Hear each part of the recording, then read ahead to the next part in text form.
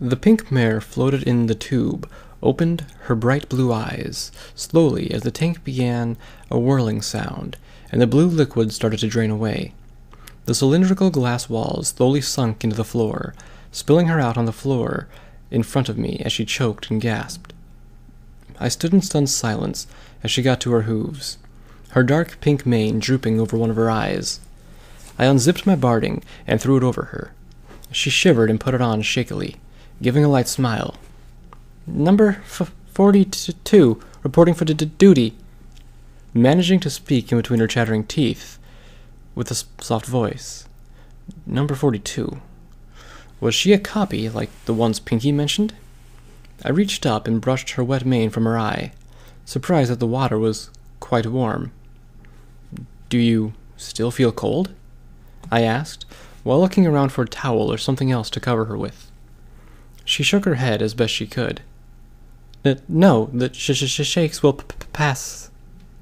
She sat down, looking around the room, slightly worried. "How long?" I blinked, dumbly. I didn't know what she meant by that. How long until the shakes wore off? Until we could leave here? "What's the year?" She must have seen the confusion on my face, as I blinked for a moment. "Oh, right." I remember the entrance had blurted out the time since Pinky had last been here. What was it? "If you were sealed in the last time Pinky came, it's been about 127 years. Her expression went from one of worry to one of hopelessness. "Then it finally happened, didn't it?" The shakes seemed to be subsiding. "What happened? You mean... How could you guess that?" I sat down in front of her, scratching at the back of my neck.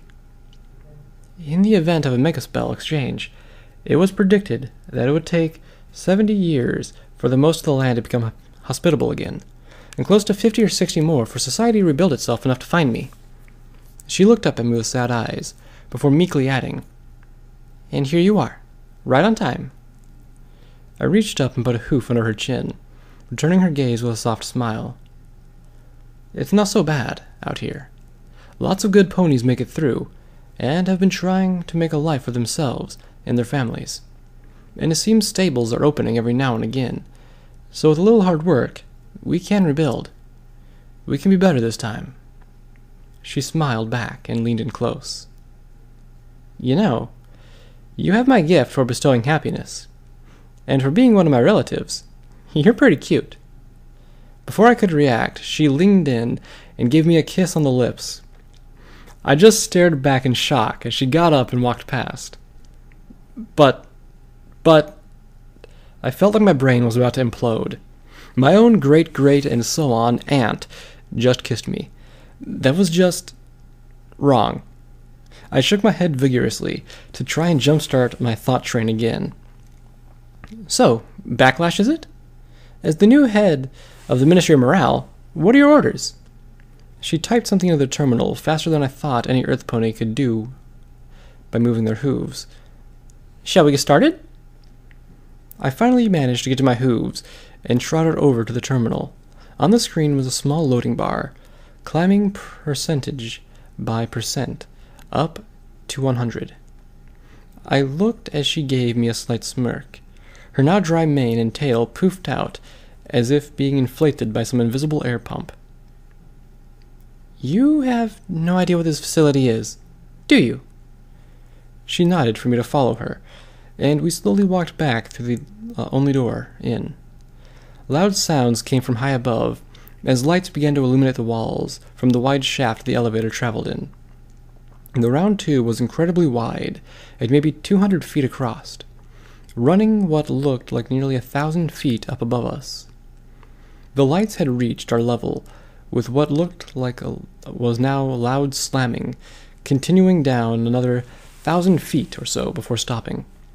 The walls on each level above us started to move, worming back around to a central point, leaving the large spaces in each floor open. As the walls across and below us slid open, I beheld the most awe-inspiring sight I'd ever held.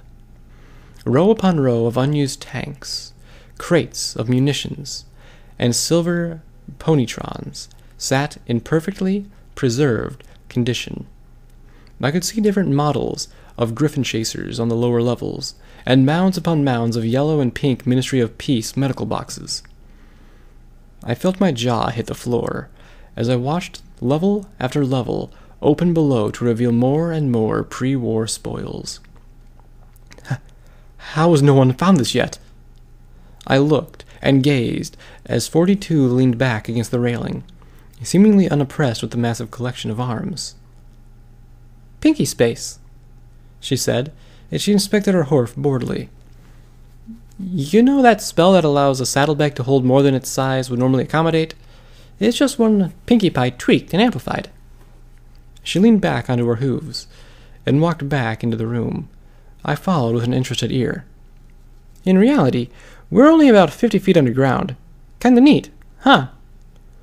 She pepped up as the terminal refreshed its screen with a beep. "Initiate command 66? Yes, no." She beamed a smile at me and threw a hoof around my neck. "That's all you, big guy. Only you can give the order." "What does it do?" I asked as she awkwardly started bouncing, shaking my head along with her. "Don't ask me. I just work here." She released her grip, started bouncing around the terminal on all fours. I shrugged and hit Y, then the return key. "Okie dokie Loki, please present your personal tag to the screen to continue." I rode up my chin. "Hey, what does it mean by this?" She bounced over, jumping in place as she read it, gasping before hopping to the wall, tapping it with her forehoof. A loud clang emanated from the other side, and the section of wall slid open, revealing a set of shelves stocked with an old assortment of bright pink guns. 42 leaned over, biting and grabbing a small pink tube that hung in the center, and trotting back with it. "It's this, I think." She tweaked her neck sideways, and the pipe split open, showing off the black padding inside. She tossed it into the air effortlessly, and lifted my left hoof up. The tube snapped shut with a click. All of a sudden, my vision filled with scrolling pink code, and displayed a projection of my current health, weapon, ammo count, clock, and a compass that also showed nearby ponies. That was interesting. I looked around, walking around the terminal as I got used to the odd sensation in my vision. I smiled and glanced back at 42. A sharp pain filled my eye again. I rubbed it with a hoof. Some mild irritation is normal when adapting to a pip buck, but don't tense up suddenly, or, as if it were a big red button that said "do not press," I disregarded what she said and did exactly that. The world around me seemed to slow to a stop. 42 was basked in a pink outline, the bar read 2% pointing at her. I couldn't move and started to panic. Okay, let's think how to cancel this, whatever it is. And upon thinking of the word cancel, the world started up again. "You will..." She paused. "You activated SATs, didn't you?" She lowered her gaze to a glare. I nearly giggled at the premise of having my own pip buck. I had seen others who had them before, even sold a few busted ones for a good profit. I pranced in delight around the table before 42 held up a hoof and stopped me. "It was one of Pinky's personal spares. You need to use it to start the program." She pointed her hoof over at the screen. I moved around her and held it close to the terminal. A soft clattering came from the pip buck as it seemed to connect. 42 walked over to the wall and pulled off what looked like a pink and blue 5-gallon bucket with a short stick on one side of it. "Come with me for a moment. I need you to see something," 42 said with an intrigued tone as she walked out through the door again. I shrugged as the chirping stopped and the terminal refreshed. "Transfer complete. Have a fun day." As I stepped through the door, as a loud PA system kicked in on the shaft, 42 was standing at the end of the walkway with a smug face on, the elevator waiting behind her. I noticed that her blip on my compass was now red. Huh? I wonder why I did that. She wasn't... "Personnel transfer completed. Congratulations, 42, on your promotion to the acting head of Ministry of Morale. I gasped as she stood on her hind legs and leveled the weapon on her shoulder. Without thinking, I dove forward to the floor. The report of the cannon was deafening as it fired, its projectile completely smashing through the terminal and lodging itself in the back wall. I stared at her in disbelief as she pointed the cannon down to me. You've been so good, I think you've earned yourself a little supervillain monologue. You see, that pink bitch locked me up here to help fix Equestria, because I was the clone she hated the most. She was so sure that it would never come to this, that she locked the one pony away who she knew could be better than her. The walkway groaned. I looked back to see a crank creep across the base of the door.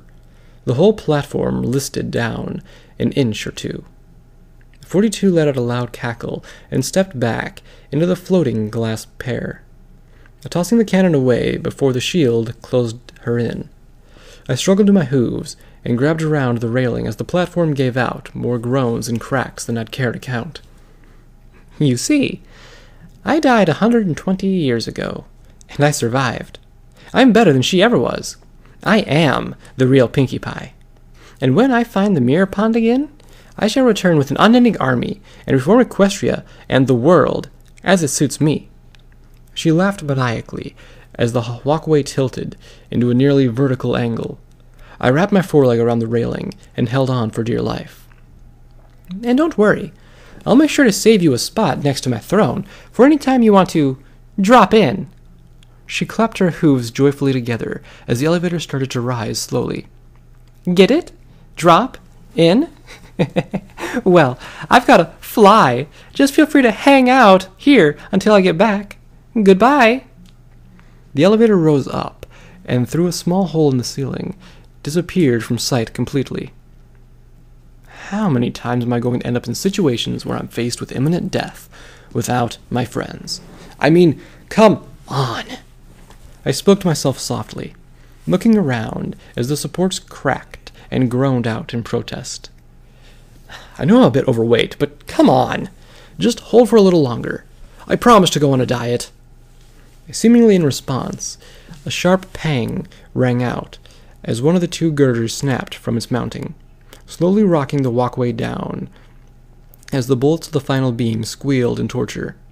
As it swung, I could see the cannon 2 floors below, and it gave me an idea. I started to rock against the railing, the walkway swinging further with each push, chanting softly under my breath. Luna, why am I so stupid? At that, I twisted myself and used the momentum to fly over to the second level down, slamming into the concrete with a jarring thud as the bolt sheared off and dropped the walkway down to the abyss below. As I got my legs under me, I grabbed at the cannon next to me with a hoof. It immediately stuck in line with my leg like a magnet. In the corner of my vision, the pip-buck told me the party cannon had 1 out of... what the hell was that? Some sideways 8? 1 out of whatever slots loaded. I spotted a silver square on the support beam a few feet away. I trotted up to it and read it was an elevator call panel. I hoofed the button angrily. When I get back up there, I was going to shove this cannon so far up her... The computerized voice from outside interrupted me. Elevator recall authorization. Denied. I hoofed the button again. Authorization denied. I mashed the button angrily as fast as I could, because for some reason I thought that would work. Maybe if you attempt 23 more times, I'll give you a clear for a ride. I stepped back a few feet, growling and hoisting the cannon up. I screamed as the cannon fired. The large spherical shell ball flew through the support before smashing into and crumpling a tank around it and down the way. The panel hung in the air by a few sparking wires, the button lighting up a soft yellow as a computerized voice stuttered. Authorization accepted! A glass pair dropped down quickly and sat next to the ledge. As I stepped in, I noticed the ammo counter in my vision was counting down from 2 minutes. I hit the button labeled entrance and sighed as it slowly lifted me up, guiding the tube into the center of the shaft. Docking movements later, in front of the large steel door. I raised the cannon to the steel door as it hissed and slid. The cries of my friends called out for me as they ran around the corner and down the stairs. "Where is she? I'll kill that cunt!" I galloped through the shield, using the party cannon to push past my friends into an empty street. No alicorns, no deranged pink clone. I looked around as I could feel nothing but rage. A hoof pressed on my shoulder, spinning around, stuffing the obscenely large barrel against Skyline's head. Her sad eyes staring into mine with an intensity I had never seen before. She put her other hoof around my neck, and I felt the anger melt away. I sat back onto my haunches with a plop. The cannon dropped to the ground with a clack as I returned the hug, tears welling up in my eyes. She laughed softly and kissed my cheek. Oh, Celestia, was it good to see her face again. She wiped the tears from her eyes and let me go. Brass trotted over and pulled his helmet off, staring at my foreleg. "I see you got yourself a pip-buck." Brass spoke softly. Skyline stepped back and looked down, her eyes lighting up as she saw the pink computer strapped to my leg. I looked over to see Carlotta picking up the party cannon and looking it over. "And some decent artillery, if that's what this is." She smiled, the first genuine smile I'd seen out of her, handing it back to me. "Friend, you've got to stop saving my life. It looks bad on the reports I'm sending back." I laughed and wrapped a hoof around her neck. "Welcome to our fucked-up family." I smiled as she cringed and forced herself to keep the grin she had. Brass poked my shoulder and pointed across the street towards the ministry hub. "Dude, where's your car?" 42, you're a bitch. After our quick reunion, I explained what had happened and how 42 was planning to overrun Equestria with an army of herself. I instructed Skyline to fly back home with Carlotta, grab some supplies and a pair of saddlebags for me, and meet back at Ten Pony Tower. She looked worried about leaving me again, but nodded and took off with our friendlier. She still looked like she could kill me with one claw tied up, Griffin in tow. Brass and I galloped along the ruined streets, making good time. I had the party cannon stuck to my back. Don't ask me how. It just stuck, like a magnet. Pretty sure I said that before. And my pip-buck set to the fastest route back. But it turns out that the map of Manhattan was pre-war and didn't like to tell us when entire buildings lay in the way.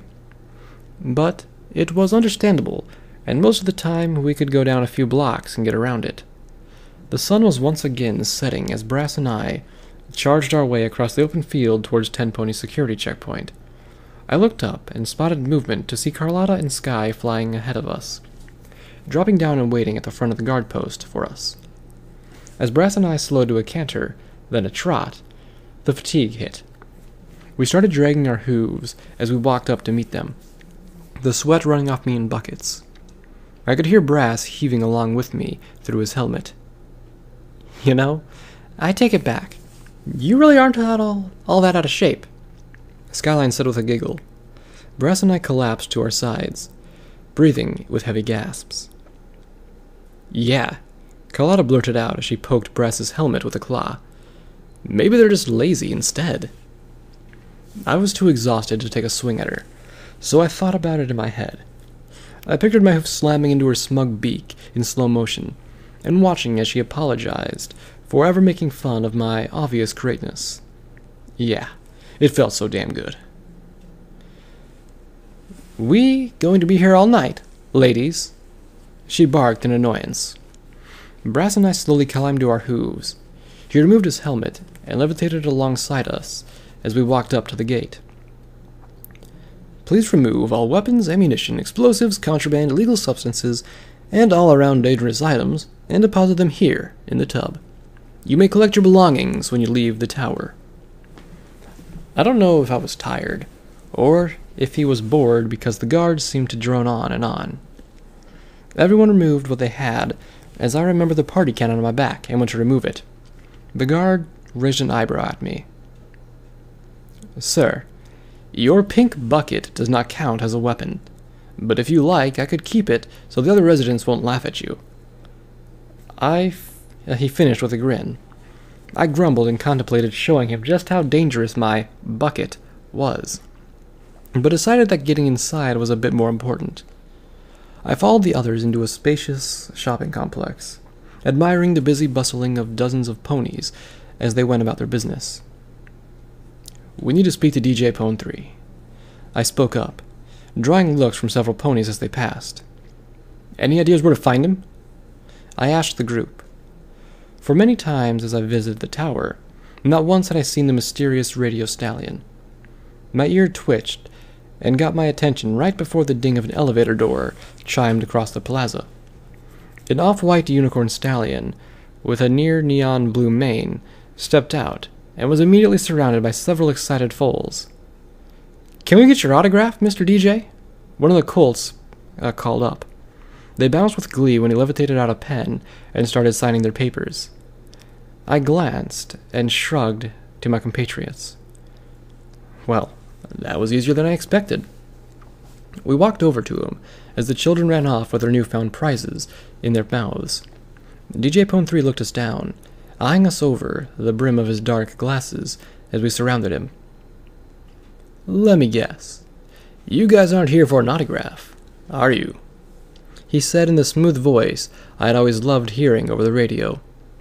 I tried to keep a straight face, but failed as I let out a squeal and danced excitedly a bit. I was standing right next to the biggest celebrity in the Wastelands. Well, technically the only celebrity in the Wastelands, but still. Celestia, do I look alright? Shit, say something before you look like a moron! Yes, no, I mean, I have urgent news about the Wasteland. Can you sign my pip buck? Yeah. In no way does he think I'm some sort of crazed pony who will someday stalk him relentlessly and murder him in my basement to skin off his coat and parade around in.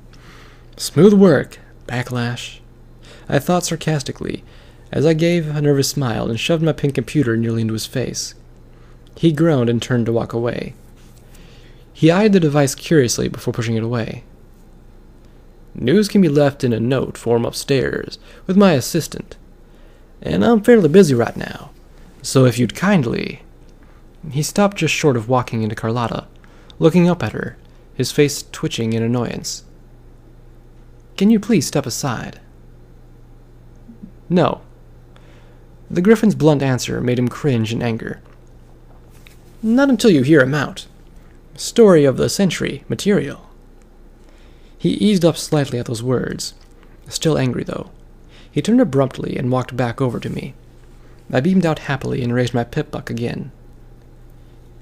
You have 30 seconds. If your news is any good, I'll consider hearing you out. He sat back, furrowing his brow in obvious annoyance. I lowered my hoof slowly, giving him the saddest eyes I could manage. And I'll sign your pip buck, but only if the news is any good. I grinned and nodded eagerly, clearing my throat. My name's Backlash. I'm a trader from the outskirts. I found a pre-war bunker next to the Ministry of Morale hub, and as a descendant of Pinkie Pie, it let me in. Inside I found DJ Pone 3 stuffed a hoof in my mouth. You're related to a ministry mayor. I nodded slowly as he looked around for a moment in panic. Come up to my room in an hour. We will talk then. We can't talk here. It's not safe. He popped his hoof out and called down the elevator. I wiped the drool from around my muzzle and gazed at him in bewilderment as the elevator doors closed and he rode away. So, who's hungry? Brass said as we all shrugged. But my pip buck, I said sadly as the group turned and walked away. We took some much-needed time to eat at one of the local restaurants. I scarfed down 2 full orders of cram and some cooked bloat sprite meat, as the others enjoyed their meals. When we left here, I didn't know when we would have a chance to fill up on food again, so I made sure to get more than I needed. Also, screw those support beams from before. They didn't hold up their end of the deal, so why should I? As the hour limit approached, we went up to the elevator, to the top floor, marked MAS-EBS. We walked into a round foyer with a large statue in the center. DJ Pone 3 was sitting next to it, raising his hooves as we approached. He levitated off his glasses and put them in his barding, eyeing us with his crimson-colored eyes before leading us into the next room. It turned out to be some sort of library. Shelves upon shelves filled with books lined the walls. Piles of dusty tomes littered the floor and tables as we walked into a set of couches and chairs in the middle of the room. We all took our seats, and over the next hour I began to explain the last few days, the dreams, the note, and the craziness of the bunker. My companions were silent as they listened along with him, only giving the affirmative nod or grunt to confirm the details of my story. He didn't say or ask much, mostly nodded and writed things on the notepad he was levitating nearby. "So, this 42, where is she now?" he remarked as I reached the end of my tale. He shifted uneasily in his chair and looked a bit exhausted, as were we all. I think the last time I got a good deep sleep was back at the garage 2 days ago, and as my body had reminded me constantly, unconsciousness from injury is not sleep. I began to miss that large, stiff mattress on the cold floor, and I bet if I listened hard enough, I could hear it calling to me. But I couldn't rest yet. There was still too much to do. "I don't know, but she has my car. Hell, she could have reached Hoofington by now if she really wanted to. But that's why I need your help. I need you to put a word out to every pony that she's dangerous and must be stopped at all costs. The safety of the wasteland depends on it." The DJ got to his hooves and levitated his sunglasses on as he looked out over his notes. The sudden stabbing pain in my eye returned. Wasn't it supposed to be getting used to this stupid display yet? Now, I'm not going to say that I don't believe you, but all this is extremely elaborate of a story, and you'll understand if I have my reservations about its authenticity. I can't just broadcast this out and send the whole of the waste into a massive panic. Now can I? He brought a hoof to his chest. I will keep a watchful eye out for any of those collaborating your story, but until He was cut short by a gray unicorn mare with a flowing black mane, throwing the door open and cantering through with a look of both pity and sadness, her tears dripping to the floor as she wobbled uneasily. "Love, you must come right away. You need to see this. It's—" She stuttered and kneeled on the floor. "Why, Celestia, why?" she whispered before approaching to faint completely. DJ Pone 3 burst up from his chair and quickly enveloped her in her magic, before she hit the ground, straining. He floated her over and laid her on his seat, brushing the long mane from her face as he looked over her. Contented, he gave her a kiss on the cheek. "I'm sorry, but I must see what she was talking about. Please stay here and watch over my wife, Contra. Again, I'm sorry about this." He briskly trotted out of the room as I exchanged confused looks with the others. My eyes spiked in pain again, and I rubbed it furiously, growling as I turned to the door. "Fuck this. I'll be right back. Stay here," I said as I headed for the door. But he just... Skyline started to say before stopping herself, a long sigh escaping her muzzle as she looked at the floor. "It doesn't matter what I say. You'll still go anyway." She crossed her hooves and turned her muzzle up to me. "It's because you never listen to what I tell you. Like, you don't want me around anymore, or finally think you don't need me at all." I stiffened and stared down the hall. I did feel sorry for leaving her all the time recently, but I didn't have time for this. I knew this emergency had to do with 42. I felt it in my very soul. I turned and galloped down the hall after the DJ. "Fine! Maybe I'll just leave forever instead!" I could hear Sky scream, with notes of sadness filling her words. I know I promised to never leave her behind, but this was just too important not to attend to.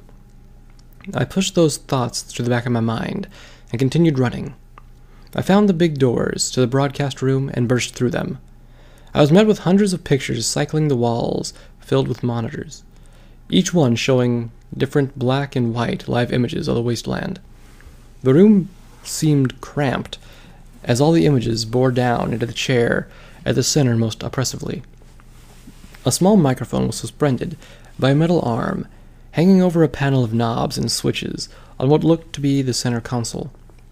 DJ Pone 3 was sitting in disbelief, biting his lower lip as he watched a few of the lower screens intently. I recognized the small city that was displayed that seemed to lay in ruins, some of the houses on fire as smoke drifted by the camera. I had made plenty of trade runs there over the years. Dead ponies littered the streets as a single figure walked through the carnage. She was approaching a stallion who was bound and on his knees, her poofy mane bobbling in the wind as she walked up behind him and shot him in the back of the head. She turned to the camera, looking straight into it while smiling and waving. 42, I said softly, grinding my teeth as she pointed the gun at the camera and replaced the image with static. She just took out Ponyville, he said slowly, his eyes a mix of rage and sorrow. She just killed a community full of innocent ponies. She didn't even spare the foals. He put his hoof to his chest and breathed in heavy wheezes. Dear Celestia, she can't have taken them all out. There must be survivors who had time to hide. There must be. He pushed and spun his chair, whipping him around to face me as I let my hoof smack loudly across his face. I won't lie, it felt damn good as he let out a whimper and held a hoof to it. I let the rage pouring through my veins guide my words.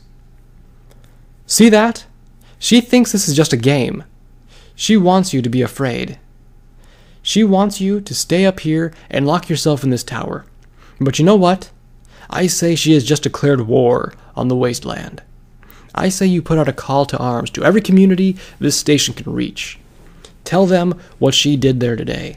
Make sure they know about every stallion, mare, and foal she cut down. We need to let 42 know that the wasteland isn't afraid of her, and that we will stand up against her. You need to tell them, no matter how bad it hurts. I finished, as I could see him relax in front of me. His watering eyes replaced shock and sadness with hatred and rage. The light of purpose filling his gaze as he turned and hit the button on the console. The red light, sitting above the monitor labeled Broadcast, lit up brightly. Good morning, Wastelanders. I'm sorry to interrupt the music, but I have urgent news. He spoke into the mic in a low tone. Today, a horrible tragedy has occurred. I am deeply saddened to report to you all that of this morning, Ponyville is no more. The population was decimated at the hooves of a single mare. She is described to look like the Ministry Mare Pinkie Pie, and is considered extremely dangerous. If you don't know who that is, she looks like that bright-faced pink pony from all the posters and billboards. His voice was calm and collected as he continued, not once wavering from the strong voice that the wasteland had come to know him for. Don't let that look fool you. If you see this mare, do not approach her. Do not attempt to reason with her. Report anything you see and stay out of sight until she leaves. The best thing you can do for the wasteland is observe and report. I will bring you updates of the situation as I get them. This is your radio friend, DJ Pone 3, signing off, reminding you all to stay safe, my little ponies. He clacked the broadcast button again, and the red light shut off. We returned to the book-filled room to find the others sitting pretty much where we had left them. Contra had been moved to the couch, and had an old quilt laid over her. Brightly colored apple embroidery seemed to adorn almost every inch. She looked over us weakly, seeming to have recovered a bit. DJ Pone 3 went over and hugged her, his tears streaming down his cheeks. The others looked at me for news. It was her. She wiped out Ponyville. She killed every pony. Skyline and Brass both gasped. Carlotta just grumbled. Celestia, no. All those ponies! Sky started to tremble and hugged Brass tightly, sobbing into his neck. That's not possible. One mare can't slaughter an entire town, especially not Ponyville. You need a small army, or... The slam of DJ Poem 3's hoof on the floor drew a momentary look of shock across her face. She's not just any mare. She's a Celestia-damned ministry mare. DJ Poem 3 growled out over his wife. You know, one of the mares that helped defeat Nightmare Moon and Discord? We can't go up against that. No, she's not. DJ Poem 3 got up slowly and turned as I spoke, growling out the words as I hated even the thought of the comparison. She may look like it, but that isn't the ministry mare from the old world. She is some sort of twisted imitation that crawled out of the wrong damn hole and just walked her way into our damned wasteland. Yeah, she looks tough, but that's my fault she got out there, and it's my job to stop her and send her back to the hell she belongs in. Finally, something to spice up this job. Carlotta smirked and nodded, walking over to me and standing next to me. As both your bodyguard and a new friend, you have my life and my guns. DJ Poem 3 nodded as he recollected himself. Then you're going to need full access to the tower's resources. If you're going to go chasing after her, I'll get you cleared for whatever you need. You know that I would never leave my best friend behind. Skyline sniffed and trotted to me, throwing her hooves around my neck and embracing me warmly, softly whispering into my ear. Don't you think this lets you off the hook? We're talking about things later.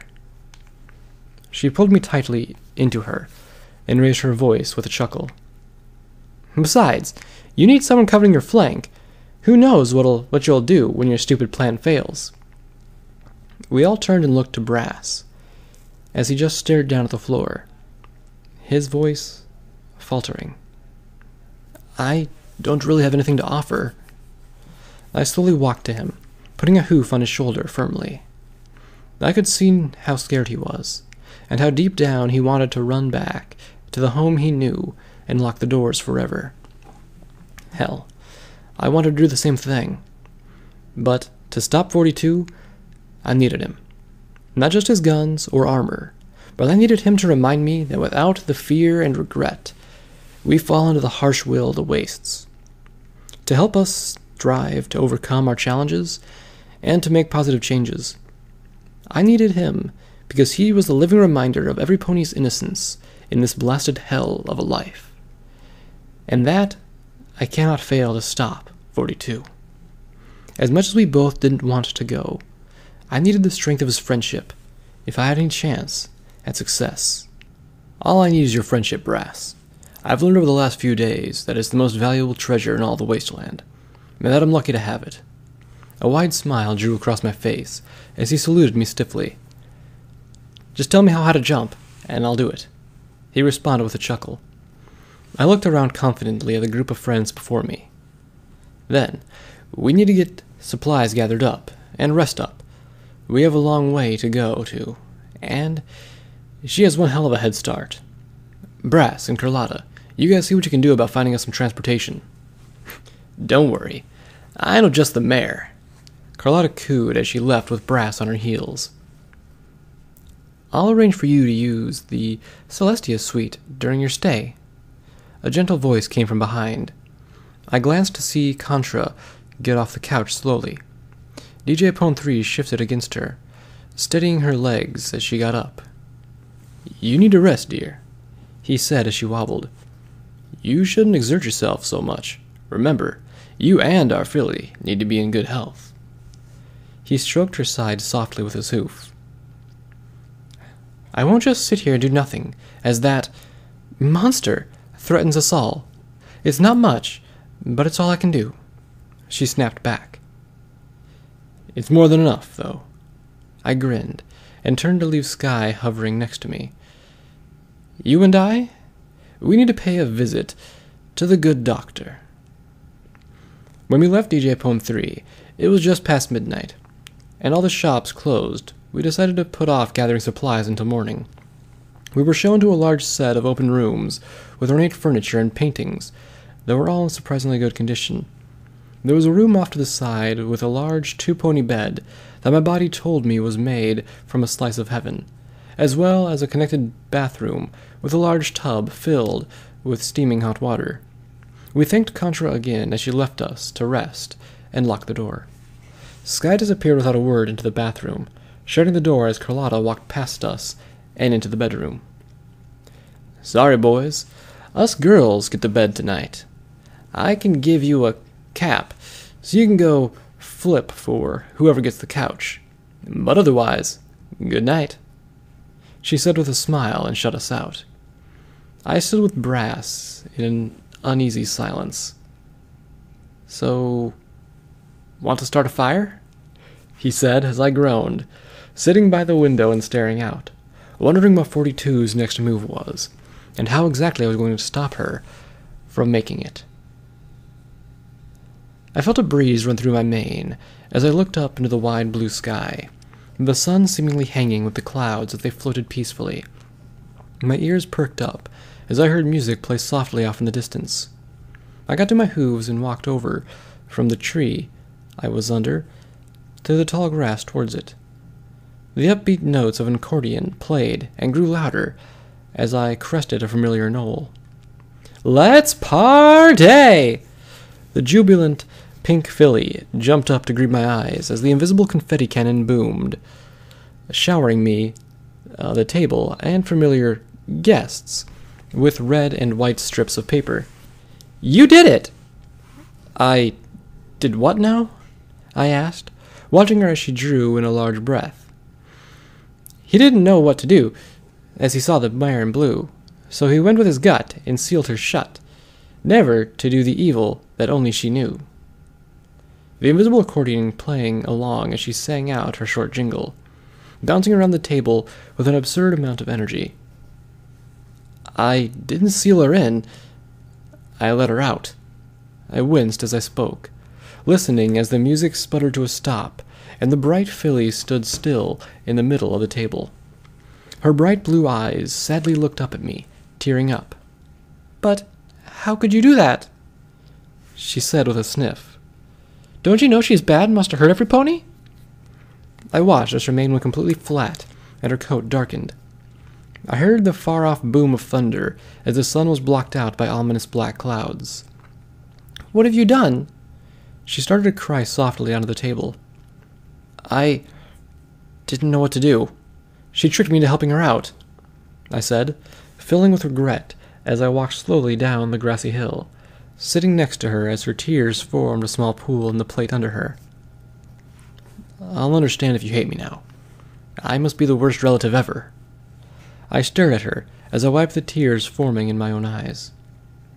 I don't hate you, she said as she kicked the plate in front of her. I should have dealt with her a long time ago. I should have never gotten you involved. I still want to help. I've seen what she can do. I need to stop her before she can overrun the wasteland. I brushed my mane from her eyes and gave her a soft smile. And I need you to be strong for me, okay? We can't let sadness keep us down, can we? As members of the Pie family, it's our job to spread happiness, right? How can we if we are penned up in a prison of tears? She hasn't won yet, so we still have a chance to save every pony, right? She nodded her head softly. Good. Now, what do you say you and I try and figure out how to beat this mean old copy?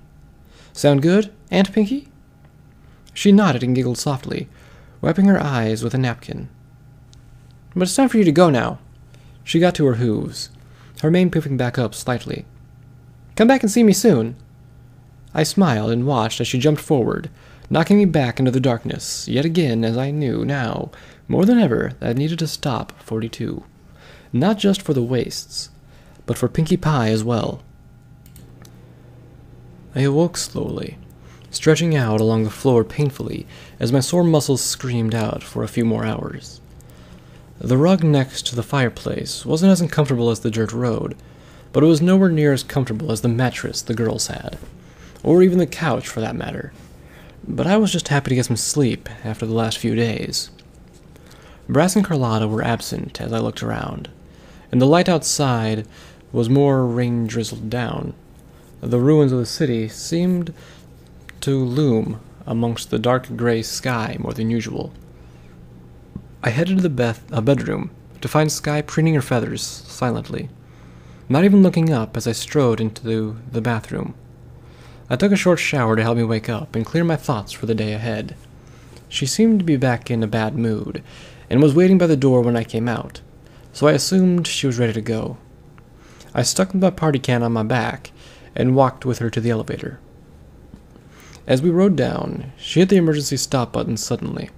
A small ring sounded out as the car stopped with a sharp jolt, making me wobble into the wall. It's time we had a talk. She bore down on me imposingly as she hovered silently, her hoof jutting out to press against my nose. You think you can just keep running off, trying to play the hero? Do you even stop to think what that might meant putting me through? You know how bad I felt when you were in the infirmary? I nearly lost it when you were down on the street. But when you traded your life for Carlotta's, I couldn't do anything. I just sat and cried. Brass carried me the rest of the damn way because I didn't want to move anymore. I sat and listened. I owed her that much. No, I owed her everything. We've known each other for most of our lives.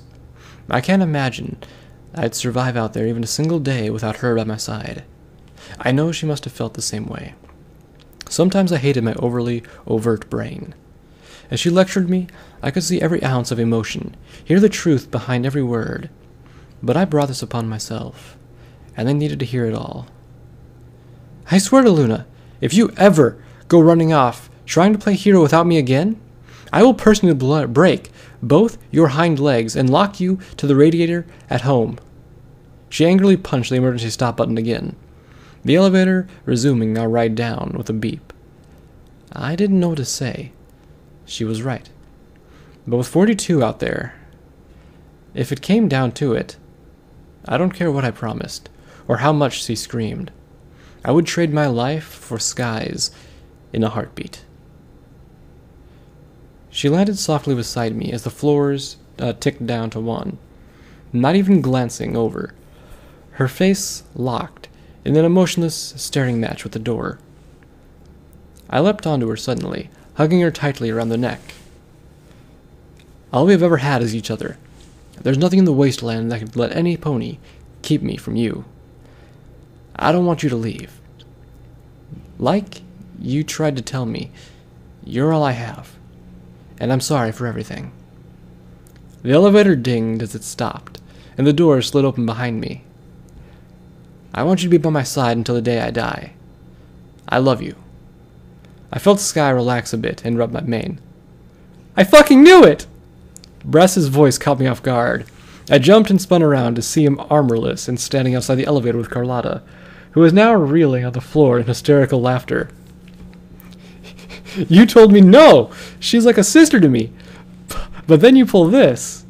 Why can't you just be straight with me? Sky and I stepped out of the elevator car, Sky trotting up and poking at Carlotta as the griffin struggled to breathe through her laughs. I thought we agreed to never speak of that again. I jabbed a hoof in his chest, staring into his gold eyes with such intensity I had hoped he was going to catch fire. Well, you were the one who said you didn't love her when I... He was cut short as Skyline threw him to the side with what seemed like incredible ease. Trying to get to me, I suddenly knew how it felt to want to be lit on fire by the same gaze. You said what? She screamed out in unbridled anger. I told him you weren't my lover. His sick mind thought we were together. I spoke with a shudder, pointing a hoof to Brass as he got back up, hoping she would settle for beating the shit out of him instead of me. I watched in relief as she turned her eyes unnervingly towards Brass.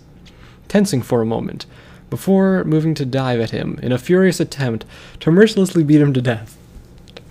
In that fraction of a second, Carlotta was holding her back, effortlessly by the tail, as she flailed her hooves a half a foot from the young stallion. If it's any consolation, I totally thought that as well, Carlotta said before leaning in closer to Sky's ear. That is, before we got to spend some quality time together. Sky blushed in deep crimson that showed through her red coat and dropped back to the ground. Ah! She trotted towards the infirmary in frustration, yelling out again as she rounded the corner and disappeared into the plaza. Am I interrupting anything? Dr. Fitz stepped out of the elevator as the doors slid open. I came down right away when I heard you needed something urgently. Is Skyline injured? He looked around before starting to trot towards the clinic. I quickly turned and followed, leaving Brass and Carlotta in the hallway. We walked into the small medical center briskly. I noted that none of the shops were open, and there wasn't a pony in sight. Skyline coasted over and joined my side with a huff as Dr. Fitz entered his office in the back room. I've been told to give you anything you need and not ask why. But I'll have you know that unless it's for a good cause, I won't give you a single healing potion more than you ever again when we are through. You'll be clearing most of my stock for weeks as is. But with this lockdown, in reaction to Ponyville, I don't expect any grievous injuries to occur anytime soon. He fidgeted with a key and opened a small cupboard, revealing sets of assorted supplies.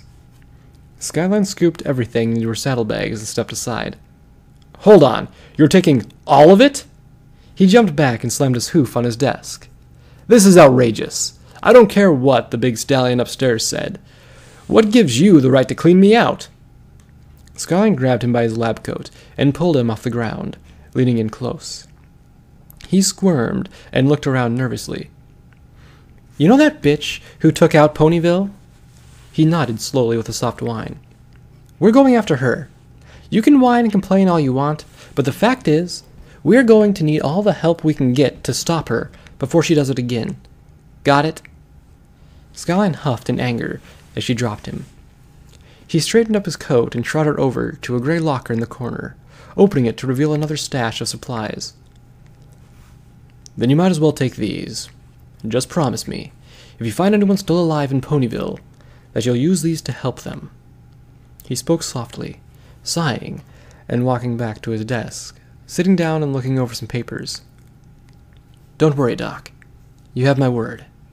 I put my hoof to my chest and nodded slowly. Carlotta poked her head around the corner. Hey, our ride's here. Come on, you two.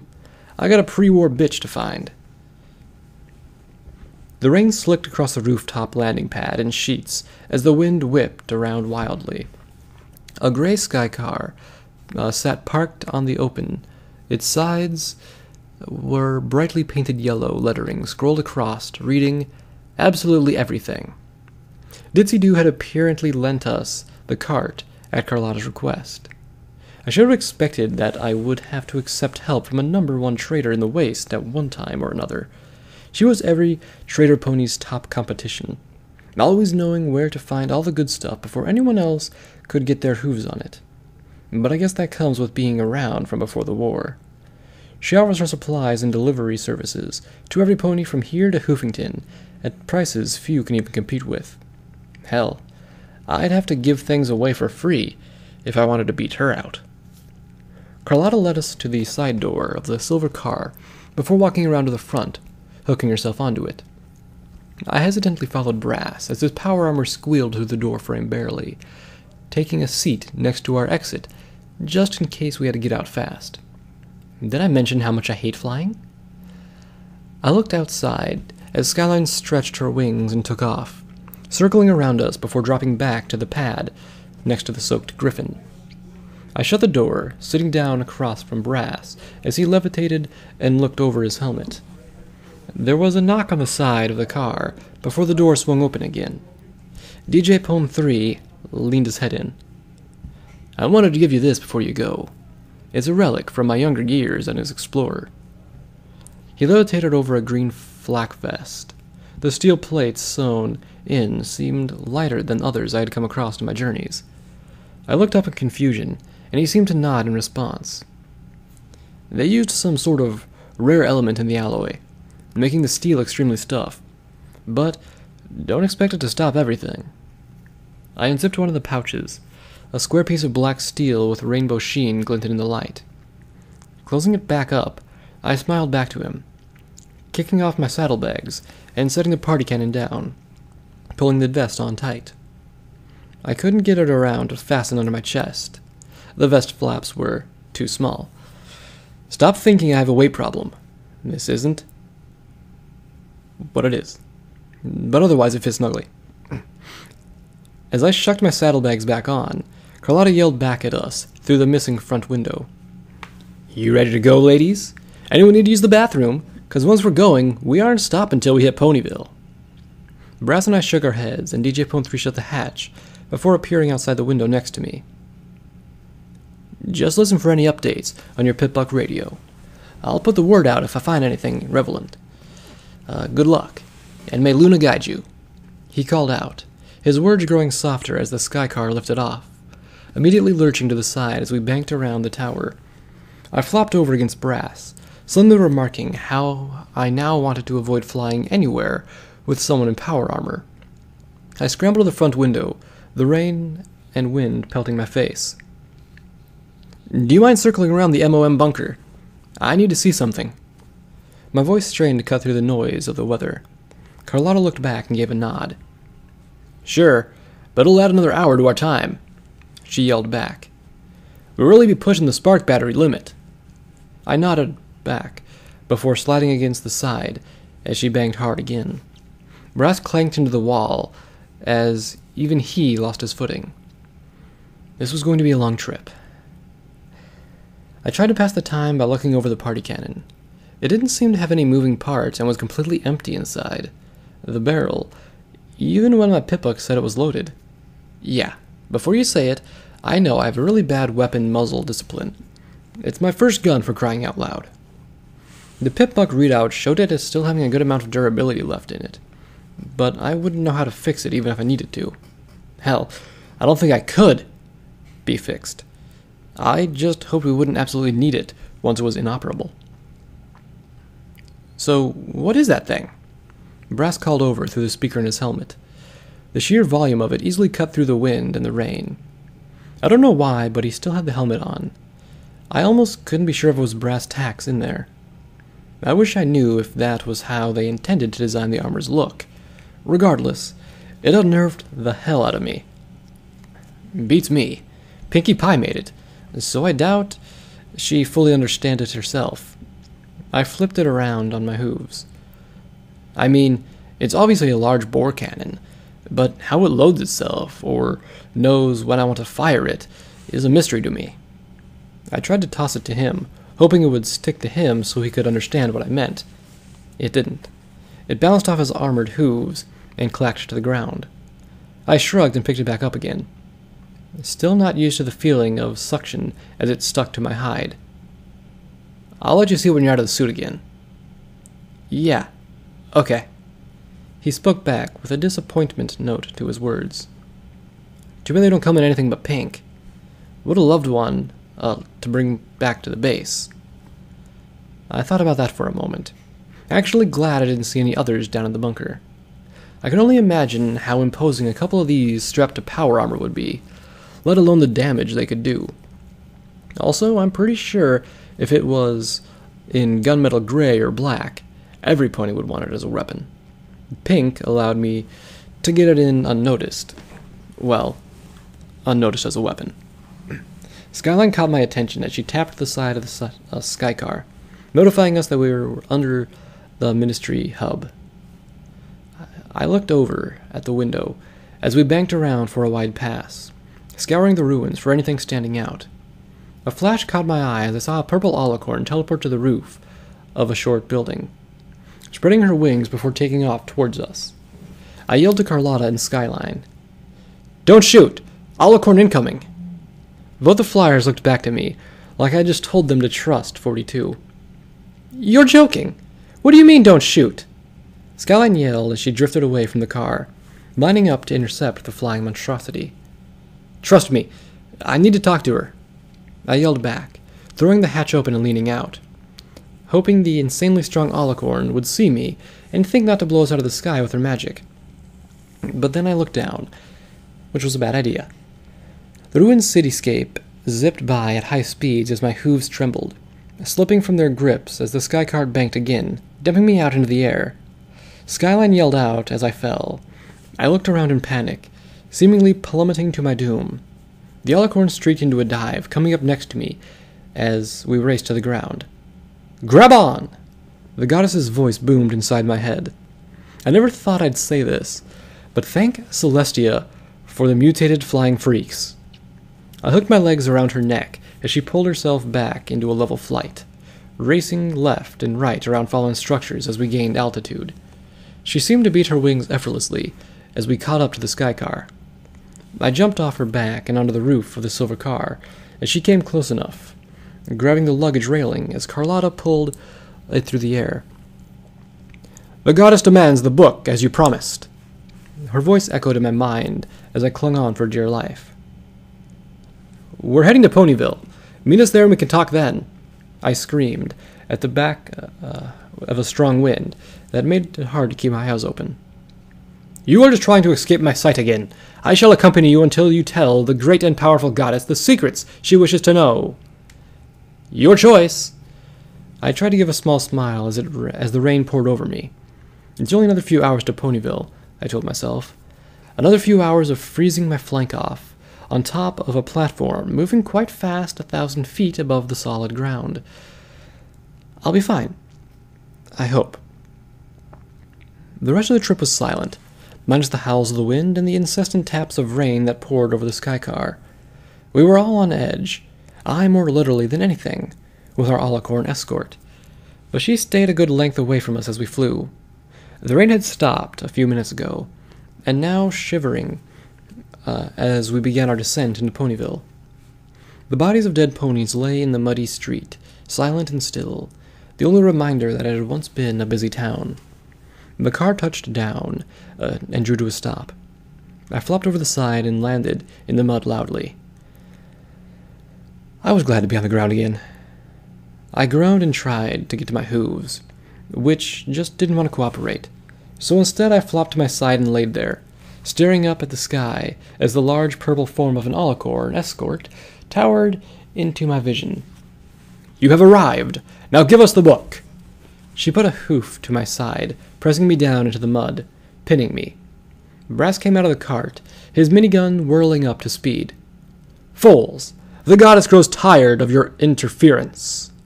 A pink shield encompassed around the alicorn, and I, as the gun clattered and shot a short burst, the round slapping the shield uneasily, failing to penetrate. "Where is the book?" My brain started to hurt and throb as her voice seemed to reach into my darkest recesses. "It wasn't there," I said, getting a mouthful of mud as I squirmed under her hoof. "You lie! You cannot fool the great and powerful goddess!" She pushed down on me harder. I started to sink into the thick mud. "The records told me where it could be. I have a list. You can still find it." I coughed into the mud, the pressure lifting off of me as she thought about it for a moment. "Give us the locations." "No," I replied. She growled and pressed sharply into my side. What guarantee do I have that you won't kill us if I tell you?" I spoke quickly, my muzzle struggling to stay above the mud as she pressed me in deeper. "The goddess makes no such promises. You will have completed your task and will be dealt with as we deem fit." I thought quickly, searching my mind for anything I could use. Shit, I needed something. Wait, that's it. "What if you need me again? To get through another door?" I cried out, gasping one last breath before my head sunk under the wall of wet dirt.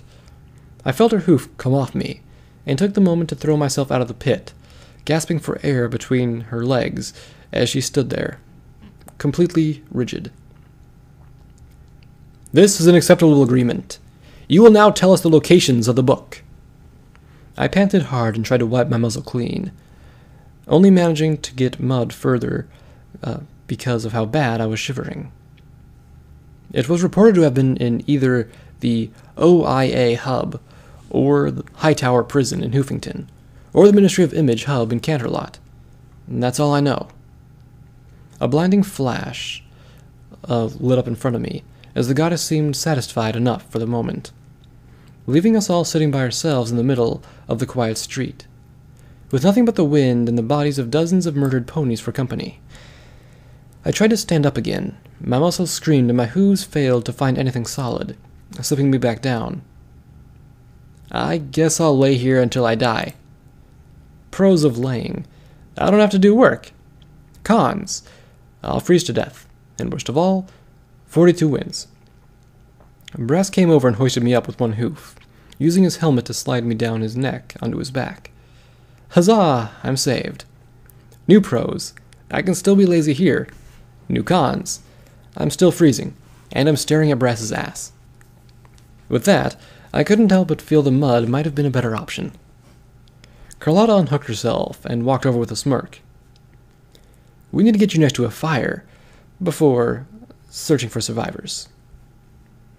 I gave her my best, frigid, snarky retort.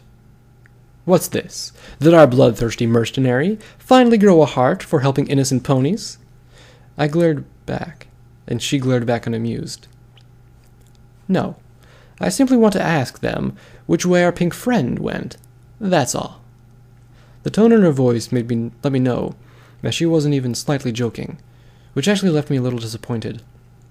My ears perked up, and as the wind picked up, a soft cry emanated from it as it moaned past. Someone's still alive here, I said, pointing down the street to where I thought I heard the voice from. I think they're that way. I'll see if I can spot them from the air, Skyline said as she bolted up into the air.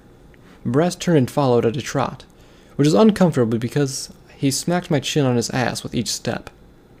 We trotted down another street, trying to keep in line with Skyline as it grew loud enough for them to hear it as well. Suddenly, I noticed Brass turn and head into what seemed to be a house. The muffled crying was coming from the second floor as I was tipped onto a nearby couch, flopping out of the cushions where I felt like I had never wanted to get up again. They felt so good on my body. I wanted to go back and tell my mattress I'd left it for this beautiful sofa. I'll be right back, Skyline said softly as she climbed the stairs slowly, hoof by hoof. Once at the top, she disappeared from view. Hello? I could hear her call out. Stay back! The shrill voice of a foal called. I have a gun. It's okay. We're not here to hurt you. Sky's voice was soft and kind. Don't come near me! The voice screamed with an agonizingly high pitch. When Daddy gets back, he'll be really mean to you. Shh, shh. It's okay, little one. Sky's voice was cut short by the reverberating sound of a single gunshot, followed by a loud thump. Shit! Sky! I screamed out and climbed to my hooves, finding the strength to nearly fly up the stairs past the others to where she was. I turned the corner to where the conversation was, slumming into a doorway with a wet thud. I looked in to find Sky sitting with a dark green Pegasus filly, curled in her arms and sobbing loudly. A large sniper rifle lay on the floor next to them. My daddy's not coming back. Daddy's not coming. The filly repeated between sobs. Sky stroked the filly's white mane as she rocked back and forth, her face positively glowing as she sat there and looked like a loving mother. It's okay, dear. We won't let anything happen to you. The filly's sobs seemed to drift away as she opened her jade eyes and looked up. What's your name, little one? My name's Pellet Jack. I'm going to grow up and move stuff like Daddy. Will you help me find him? She said as she fluttered her wings. Her crying fit seemed over with. See, this is why I couldn't stand foals. Crying one moment, then breaking the 2,000 cap moisture evaporator you had stored in your cart the next, while laughing in delight. Completely unpredictable and an accident waiting to happen. I'll bundle up in something that eats your food and won't shut up. Sure thing. But first I want you to meet my best friend. Backlash. She pointed her hoof at me, and I couldn't help but force a smile. Even as much as I hated foals, I still had to be nice. I felt something was off as I wobbled for a moment. Oh yeah, adrenaline gone. Time to fall over again. I crashed to the floor with a grunt and blinked as I saw stars flying around my head. Pallet giggled softly into Sky's chest. I like him. He's funny, she said, as she hopped into the air, fluttering her wings again before moving over to me. Sky let out a soft laugh. Yeah, he certainly is. She got up and stretched out her wings, scooping up the rifle and tucked the gun underneath it as she walked over. I saw Pellet Jack hop around in much the same fashion as Philly Pinky did in my dreams. And that changed when she immediately froze, wide-eyed and stiff. Ah! A monster! She dove and latched onto Sky's leg. I felt Brass step heavily up behind me. Brass, stop scaring the foal and take off your helmet. It's not like anyone's going to shoot you in here. Celestia forbid that being a bad thing, though. Carlotta stepped next to him and smacked his face with her tail as he levitated the helmet away. As she stood over me, the heat she gave off was absolutely divine, as my freezing hide finally seemed to stop shivering so much. Pallet turned around and stared wide-eyed as the griffin stood over me. Whoa! Are you a real griffin? The filly bounced around in excitement as Carlotta nodded. Griffins are the best flyers. I want to grow up to be just like you, tearing apart your enemies with your claws and beak. Rawr! She jumped up into the air before doing her best to imitate what she had just described. Yep, 100% badass griffin here. Carlotta spoke with boundless pride. But ponies can be great flyers as well, Pallet. Don't you want to grow up to be just like Rainbow Dash? Sky said with a hint of jealousy in her voice. No, she doesn't. She wants to be cool like all griffins are. Besides, Rainbow Dash could only fly fast. She couldn't stand up to a fair fight. Carlotta cooed back, with more than just a hint of arrogance. Oh, Luna, don't let them do this now. Rainbow Dash took on a squad of 10 griffins in the war single-hoofedly, and came out without a scratch, I'll have you know, Sky said, tipping her muzzle into the air and closing her eyes, doing her best to act haughty. This wasn't going to end well. Yeah, wearing power armor. I bet she couldn't take even one of us on without it. I could see Carlotta's claws digging into the floorboards as the polite conversation started to degrade into verbal trench warfare. Besides, didn't she abandon her duties? I've never seen a griffin do that. Fuck trench warfare. Carlotta just dropped a fucking Celestia-damned mega spell on Sky.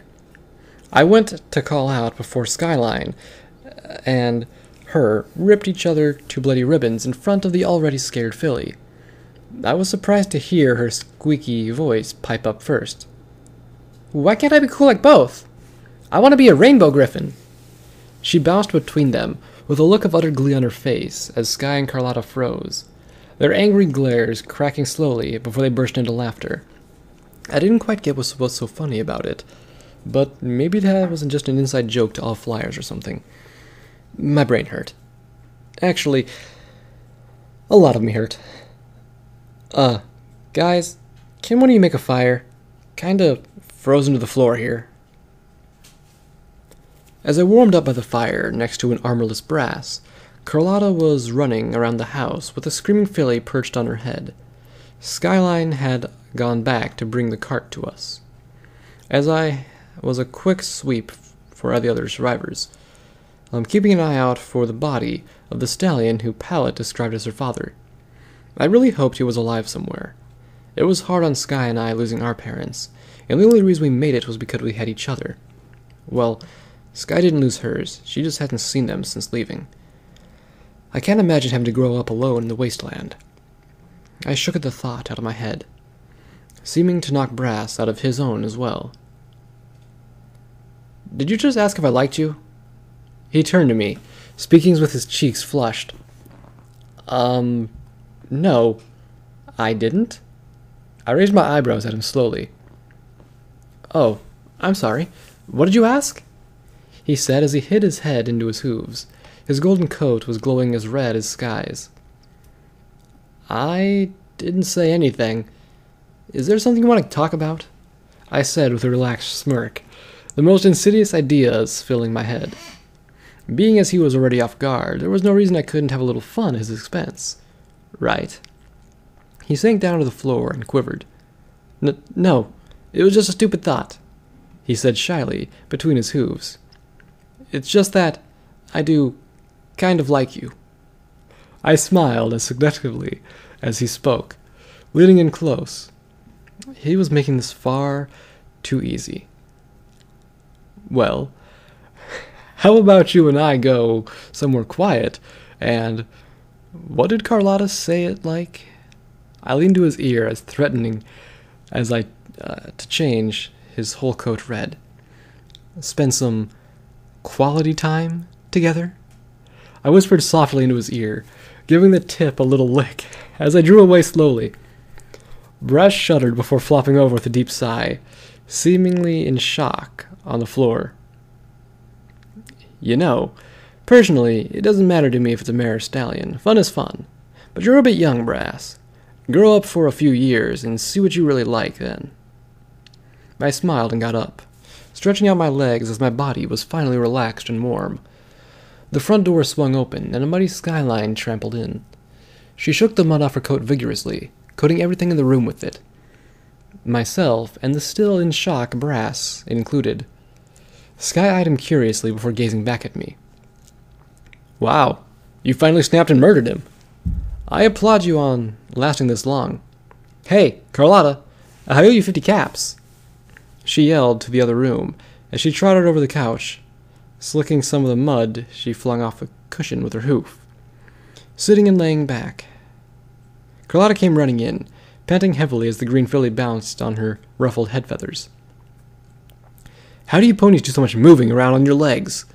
It's exhausting, she said as she finally collapsed in the middle of the room, Pallet still ruffling her blue head feathers as she giggled. How do you land a sky car so easily? I can't maneuver worth 2 bits strapped into that thing, Sky said, rubbing her head slightly with her muddy forehoof. How the hell do you stay warm while flying? I asked, as I wiped the mud I got hit with from my muzzle. How could you three be so insensitive?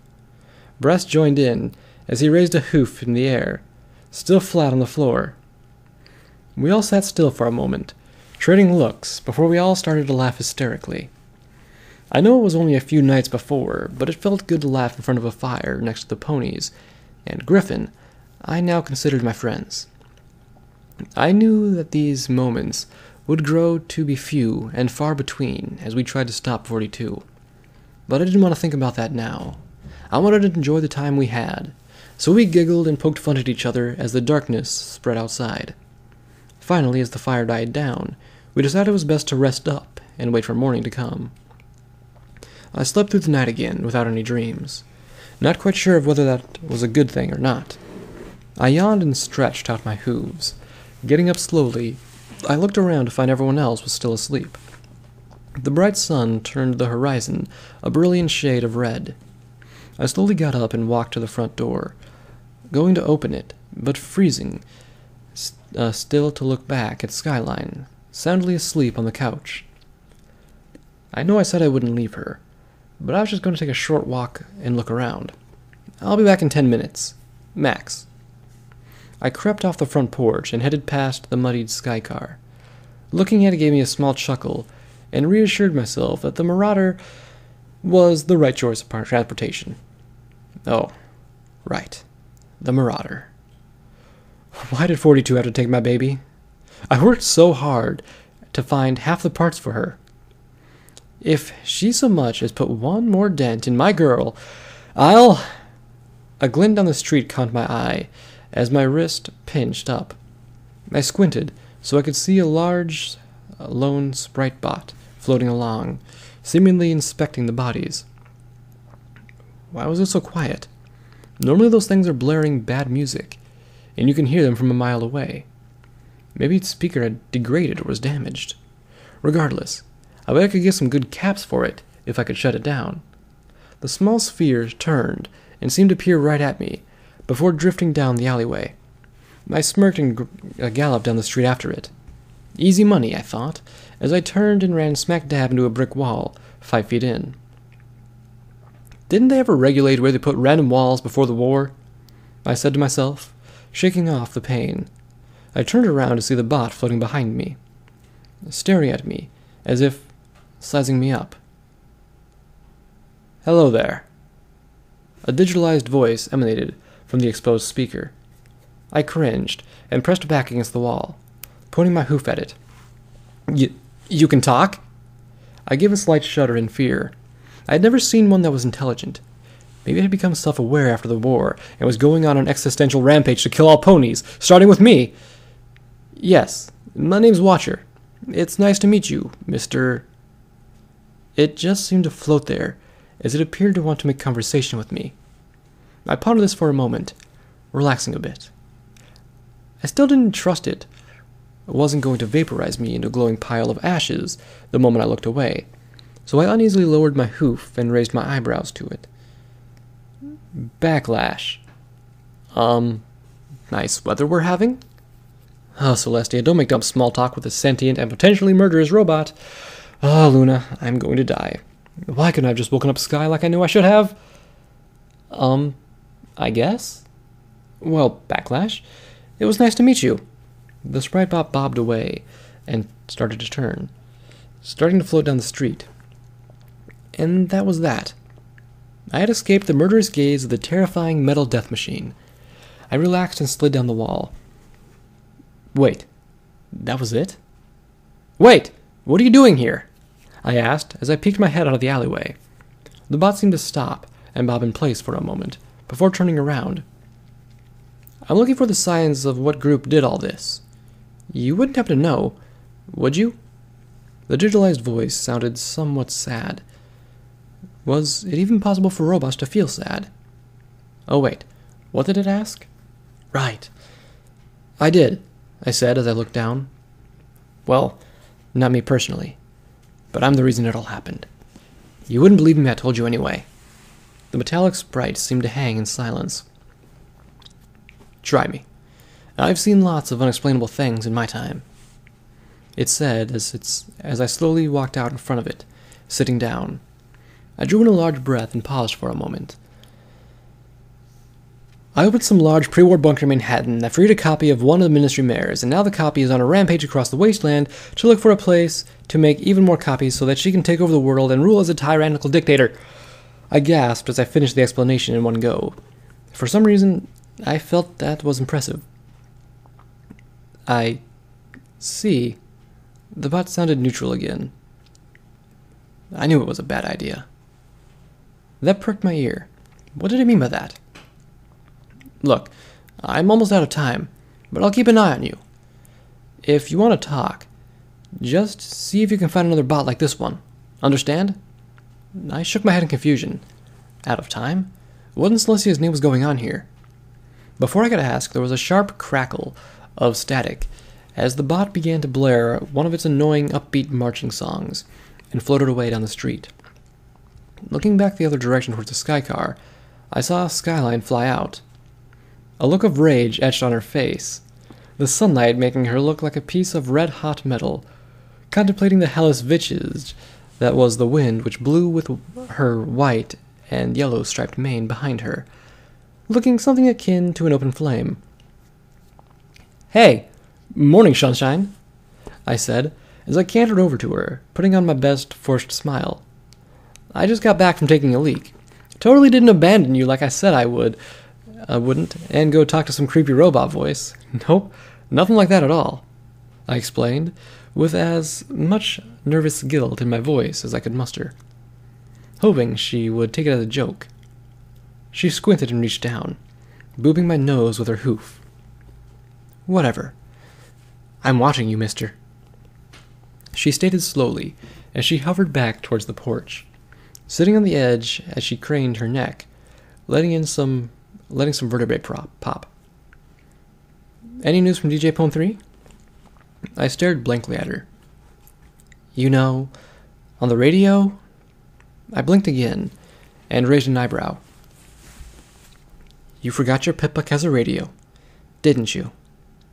She finally sighed out and plopped onto her back. I totally did forget. I fumbled with my Pip-Buck and switched it on. The smooth voice of the familiar unicorn filled the air. To keep the rat away, children. You don't want to mutate into one of those scary ghouls, now do you? But now it's time for some news. A good bit of news, as the army of alicorns plaguing the wastes has seemingly turned its focus elsewhere. So you're free to come out of your hidey holes for a while and breathe the fresh wasteland air. Maybe the goddess decided to send her hordes to Hoofington and Canterlot. Hopefully for good. If they can get into either place, they deserve that stupid book. Who knows where they went off to, or how long they'll be gone. So it may be best to not take too big of a breath. Where the Canterlot ghouls didn't get you, the pink mist will melt you into whatever it is around and make you a permanent part of the scenery for the rest of time. And Hoofington? That place is just one death trap after another. Even if you make it past the centuries and evisceration, nobody gets to its core. I've met plenty of other merchants who thought they would be the first in. I've never met a trader who told me how he got out. As for our mysterious pink impersonator, I've been getting reports of a pre-war car driving along the outskirts of the Everfree Forest to the west, with a driver matching the description of the wanted mare. Where she's headed is a mystery to all of us, but that's all for the news. Before I go, I'd like to tell my little ponies about a group of them out there who's attempted to track her down and bring her to justice. If you see a ragtag group sporting a griffin in a traveling sky car, then please, lend them whatever help you can. Even so much as a box of cram or a single bullet will help. We need all to come together to help bring this malicious pink mare down. I smiled and clicked the radio off. We have a direction, and we might have the good ponies of the wasteland supporting us. I'm coming for you. 42. Level up. Plus 10 big guns, plus 5 speech. New perk, Extremophile. You seem to like being set on fire and frozen so much you feel right at home in it. You take half the normal damage and fatigue from the elements. Fire, cold, electrical, and chemical, you would normally get.